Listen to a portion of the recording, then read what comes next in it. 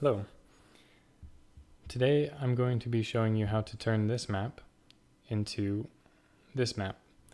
Some people call it a non-contiguous cartogram, showing that they're not connected.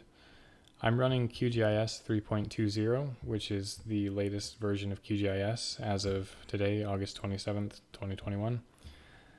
So in order to create this map, we're going to be using a plugin called the Shape Tools plugin.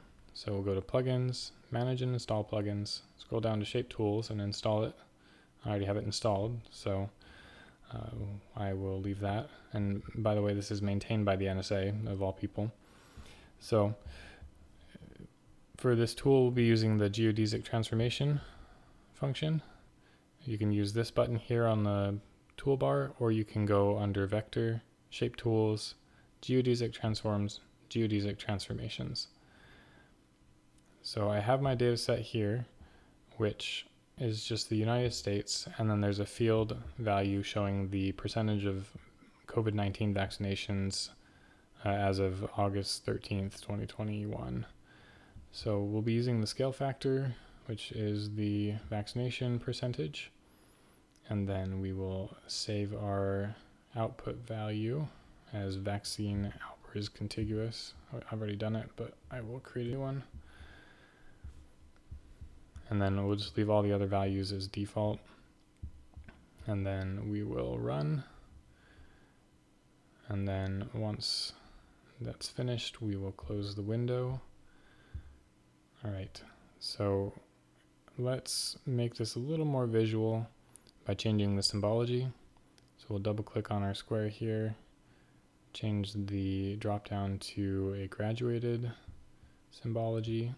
We'll pick the vaccine percentage value and then change our color ramp to red, yellow, blue, and we'll click classify and then OK.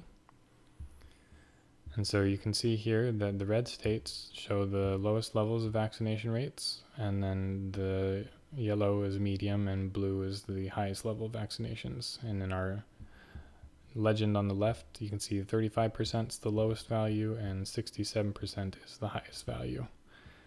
So you can also do it with something like hex bins to get a similar result. And then I just label them based on the state value since they're all the same size, and that way you can differentiate them. And it's just a little bit more visual to show the scale, because you get a disproportionate scale with states like Texas and Alaska, whereas this is uniform, so you can see the percentages a little bit better.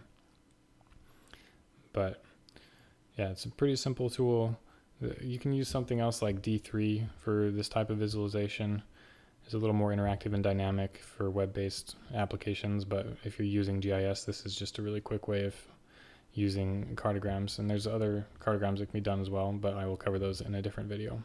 But until then, hopefully this was useful.